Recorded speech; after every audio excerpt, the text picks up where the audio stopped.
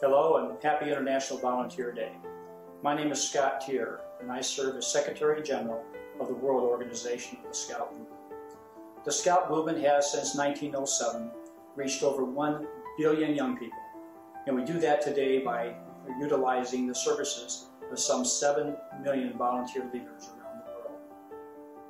You know, I don't think there's any coincidence to the fact that the only adult in my life that I've never been able to call by their first name is my Scoutmaster.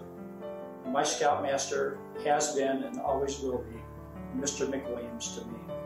And I think that's a testament to what young people feel about the volunteers that reach out and touch their lives. The respect they have. They'll never, when they grow up as an adult, call those people by their first names. They'll always refer them to as Mr. or Mrs. McWilliams. So to the 7 million volunteers that are in Scouting today, happy International Volunteers Day. And to all the volunteers around the world that serve young people, I thank you for your services as well. Thank you so much.